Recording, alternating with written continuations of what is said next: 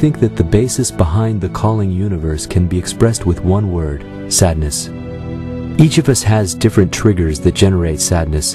Damage to each of us, regardless of its magnitude, leaves a scar on our souls. Those scars accumulate to an inescapable emotion that is directed outward, as well as building up to such an extent that it envelops our whole personality at times.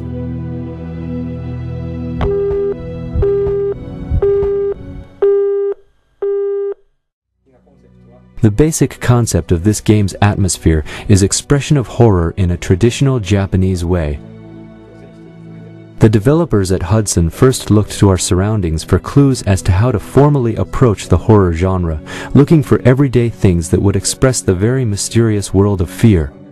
We knew that way of approaching this would be difficult, especially since we didn't intend on going about it directly with blood and gore, but instead wanted to stimulate the psyche so as to further enhance the fear by triggering each individual's imagination. And that way, the experience of playing the game would be a little different for each person. There is a chat site called The Black Page where it's rumored that you can communicate with the dead. Little does everyone know that once you participate in this chat room, you are pulled into a realm between the living and the dead. The realm consists of memories of people who are dragged into this place from such places as schools and hospitals, and the story unfolds from within this realm. The question of whether the Wii owners in today's market will actually play a horror game has come up. But I have to say, this is a real opportunity for us to present the wide Wii audience with a totally new creation and an experience unlike any other on the platform.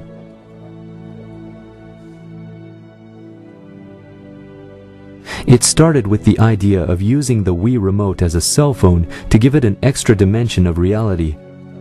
So, while playing this game, I'd really advise everybody to put the Wiimote to your ears and listen to what the characters are saying. Whether it's your companion's advice or a pleading for life from a gruesome spirit, various voices will play with your senses. Using the phone, which is a key item within this realm and in the game, people will attempt to solve the mysteries behind this strange world and ultimately escape from it. There is a main character to the overall story, but when you're playing the game, you are a different person in each chapter. And by experiencing each person's perspective, the thrill of solving the mystery becomes more complex, more interesting. So all the characters are essential. Our initial thought was to make a Japanese horror type of atmosphere that's situated in an everyday environment. We wanted to express the kind of fear and fearful atmosphere that lurks in the corners of any familiar neighborhood.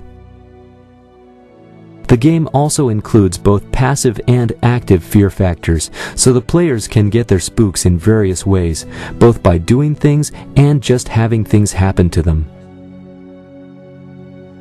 Western horrors tend to put their focus on portraying graphic images or expressing horrible acts, whereas the direction that we're aiming for is the scare factor, built much more on tapping the senses and psychology and the imagination of the individual.